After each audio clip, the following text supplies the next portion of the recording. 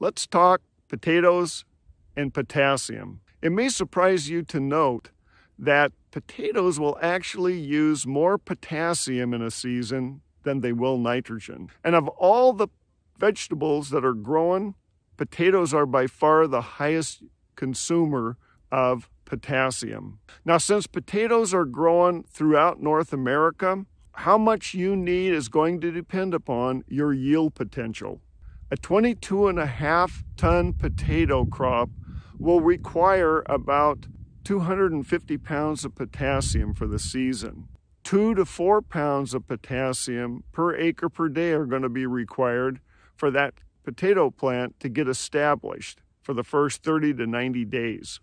After that, when we hit bulking, the demand for potassium goes through the roof. Again, depending on the area that you're growing your potatoes in, your potato demand for potassium may be anywhere from 5 pounds of potassium per acre per day to upwards of 20 pounds per acre per day.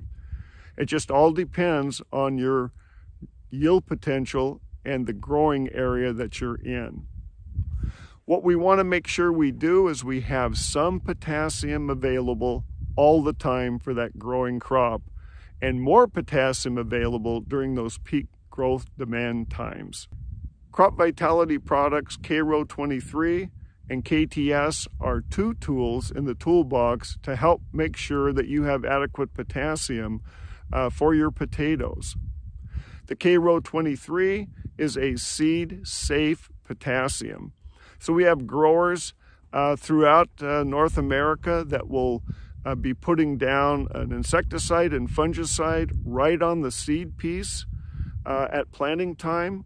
If they want to use some potassium and sulfur that's safe for that seed piece, K-Row 23 would be an option to put some potassium down at that point in time.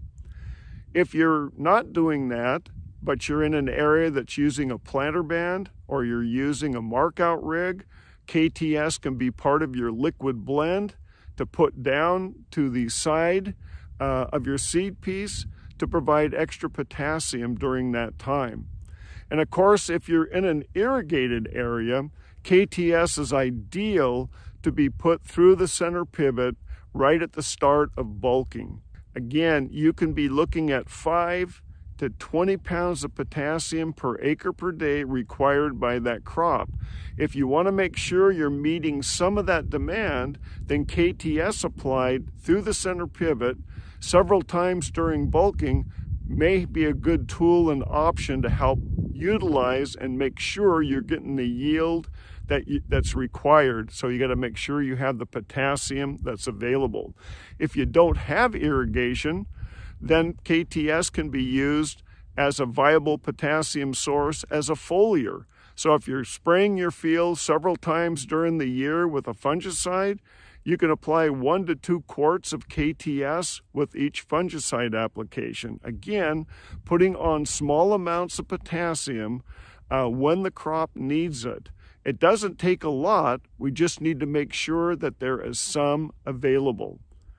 So remember, the average use is for 22.5 ton potato crop is 250 pounds of potassium. Spread that out over the season, putting it on in a multitude of ways.